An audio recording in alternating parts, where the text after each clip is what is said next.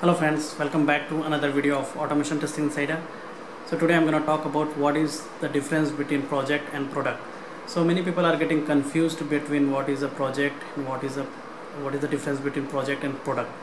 So let's talk about what is the difference between project and product. So let's talk about project first. So when we develop a software, when we build or develop a software for any specific customer based on their needs or their requirements, is called a project. And when we build a software for wide range of customers based on market requirements, is called a product.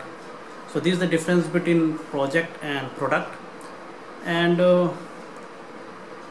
there could be multiple projects under a product. So let me give an example. So suppose I'm working for a company called X, and we are building a software in trading platform. So if you are aware of stock market, so there are different segments in stock markets. Like we have equity segment, we have derivative, we have forex, we have mutual funds, and my company X are having different clients. We have different clients like client A, client B, client C, client D. So these are the different clients we have. Now client A wants to trade only in equity segment, and client B wants to trade equity and derivative both. Client C wants mutual fund only. So we need to work with them in a separate project. So here we have a separate, we have a single product, but projects are different based on our client's requirement. So this is the difference between project and product. And so here you can see we have multiple projects under a product. Like we have product like trading platform, but based on our clients requirements, we need to deal with separate projects with them.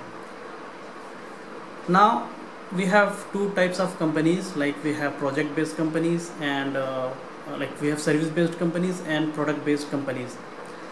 So what happens in service based company? Okay, so we have Infosys, TCS, they are all dealing with different clients, and they are dealing with different projects. They are handling different projects with different customers. So they are service based clients, service based companies.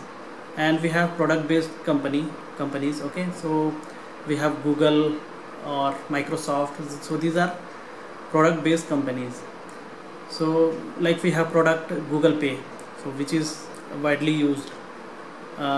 Individuals are also using, companies are also using this Google product, YouTube or Google Pay. So Google Pay is nothing but a product, YouTube is nothing but a product. So this is the difference between project and product, and service based companies and product based companies. So guys, if you have any questions or anything, then please comment it. And